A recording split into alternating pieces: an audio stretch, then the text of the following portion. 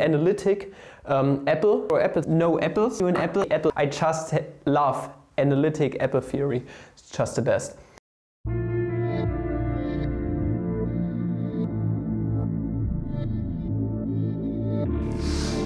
Good morning, fellow mathematicians, welcome back to another video. I'm having enormous problems with my autofocus today. I don't know how to fix it. I'm having autofocus problems since I started this channel. Maybe I'm too freaking dumb for all of this, I don't know. It's just so annoying. If you have any tips, then please let me know. Even the manual focus really doesn't spit out too much of a good video quality, I don't know. Improvised session today. I have a lot of time on my hands because I don't have a job right now except for YouTube, and this is why we are going to do a little improvised session, because people keep sending me stuff. Some problems are interesting and clickbaity, and yeah, we're going to dive right in. It's an indefinite integral today. It's the one from nowhere to autofocus, I told you. It's the one from nowhere to nowhere of the nested radical, square root of x, square root of x, of the square root of x. Blah blah blah, up until infinity. A lot of square rooty boys here, okay? It's a pretty ROOTIFUL integral that we are dealing with here. And I already have a hunch how to solve this thing. We are just going to try it out. We are probably going to succeed. You can probably plug in each and every upper and lower bound, and it doesn't matter except for, I believe, if you were to let the upper or lower bounds go to infinity or negative infinity, then all of this would diverge, wouldn't really have any limit. Integral wouldn't exist because, yeah, square root grows unbounded, even this nested radical. Okay, so you can plug in from e to pi. Okay, then it's just 0. Okay, enough with those jokes. Now, I'm going to rewrite this at first.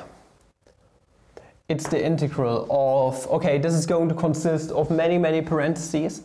So we have this first term, x. We are going to close it off to the 1/2 power. This is the first square root, this one right here. Now for the next square root, we are going to put parentheses yet again. And it's just yet another x to the 1/2 power. And then this square root, okay, x to the 1/2 power, to the 1/2 power, blah blah blah, up until infinity. This is how we are going to rewrite it, and now we can make probably use of those simple function equations for exponentiation, meaning putting the 1/2 power into here at first, and then each and every other power that we have. So at first, that's the integral of x to the 1/2 power. The next one is 1/2 times 1/2 is 1/4, so x to the 1/4 power. 1/2, 1/2, 1/2, okay, is 1/2 to the 3rd power. So x to the 1/8, up until infinity. And yeah, now we can make use of the functional equation for exponentiation, meaning we are going to have x to the 1/2 plus 1/4 plus 1/8 plus up until infinity. And yeah, this is, yeah, powers of 2. This is just a geometric series in some way, even though there's still something missing. There's a part missing. Let me do some calculations. So this is overall just a infinity boy, where k starts at 1 of 1/2 to the kth power. So what is missing is the first term, so the 0th term to be precise, of this series for it to be a geometric series. So what we are going to do, we are going to take this analytic apple and place 0 apples next to it. What's no apples? Okay, I'm giving you an apple and I'm taking it away from you. Okay, so many apple analogies here. I just love analytic apple theory. It's just the best. Okay, so this thing is just a geometric series when this starts at 0. And this is going to give us 1/1 minus 1/2 minus 1. 1 minus 1/2 is 1/2. Taking the reciprocal is 2 minus 1 is just 1. Okay, so we have the integral of x dx.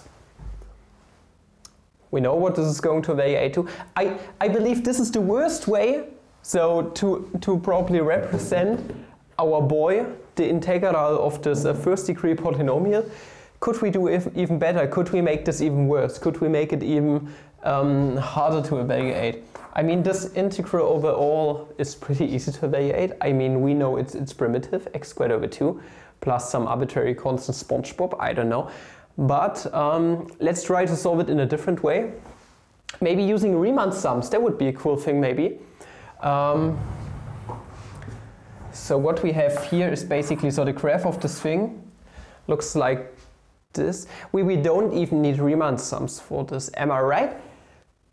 That's just a triangle. I never thought about it like this before. This thing traces actually out a triangle as the area. This is pretty cool. Did you guys know about that? Probably. I'm just stupid when it comes to visualizations and stuff.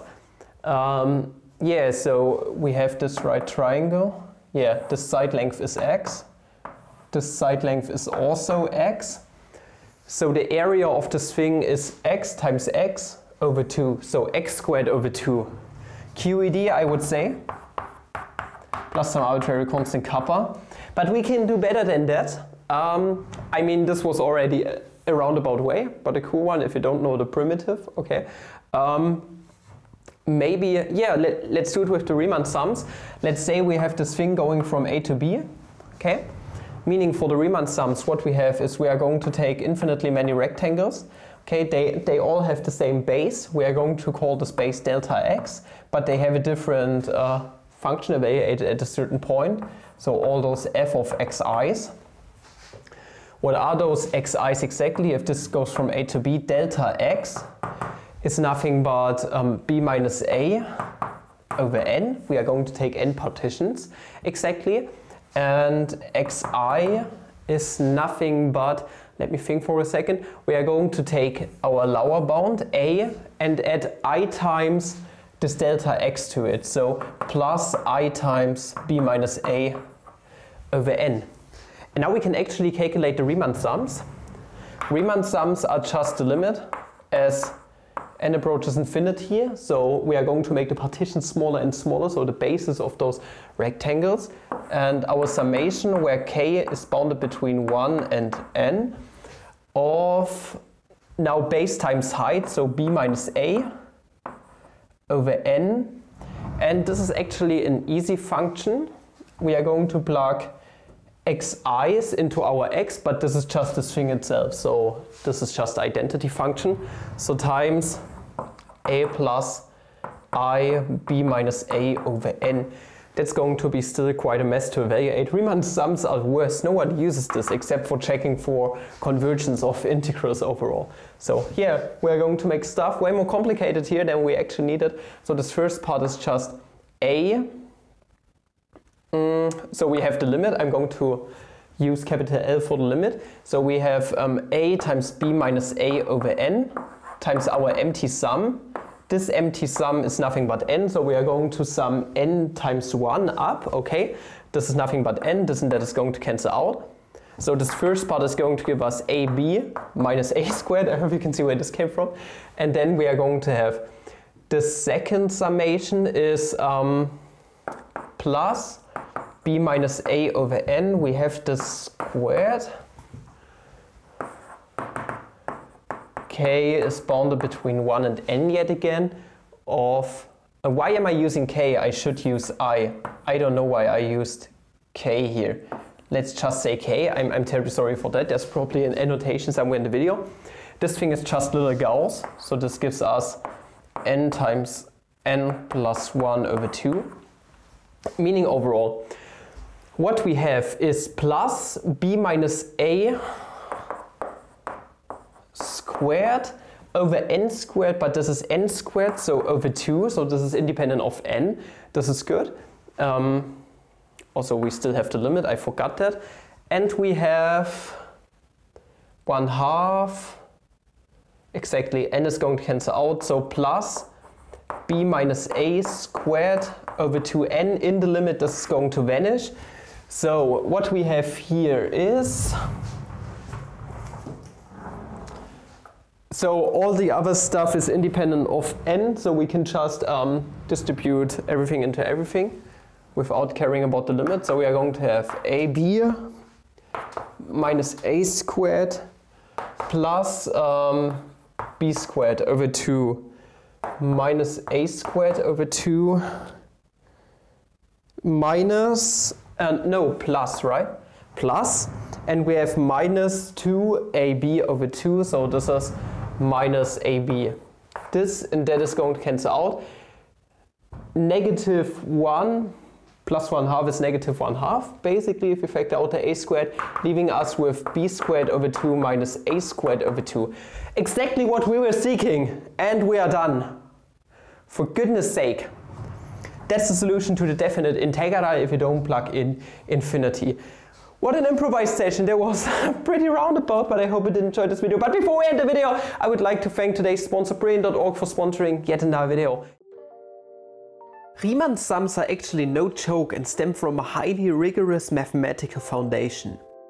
If you are interested in learning more about Riemann sums or integrals in general, I would recommend you to check out Brilliant.org today. If you take a look at their brilliant collection of mathematical and physics problems, you might find that this website is such a great source for almost everything, ranging from algebra, electrodynamics, all the way over to numerical analysis and, of course, calculus.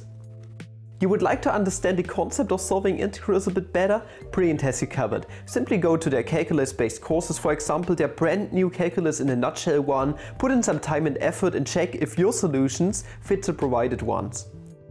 Honestly, their website's format is such a great concept, and I for myself think that they have built a great community, wiki page and website in general in the last few years. Brilliant puzzles you, surprises you and expands your understanding of the modern world. If you are interested in trying it out for completely free, make sure to use the link at the top of the video's description. Best thing is the first 100 people to use the link get 20% off an annual premium subscription. So try it out and support the channel this way. I thank you guys for watching. If you did enjoy this video, please like and subscribe, recommend channel if like. If you want to support channel a bit more, you know how you can do so by my merch or support channel on Patreon. Up until next video, have a flammable day. Ciao. I just clapped in my hands, you didn't see that. Love you guys, appreciate you. 4K, ja.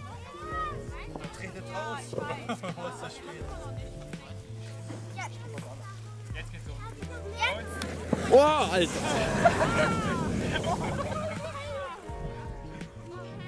Holy shit. Das ist aber schön.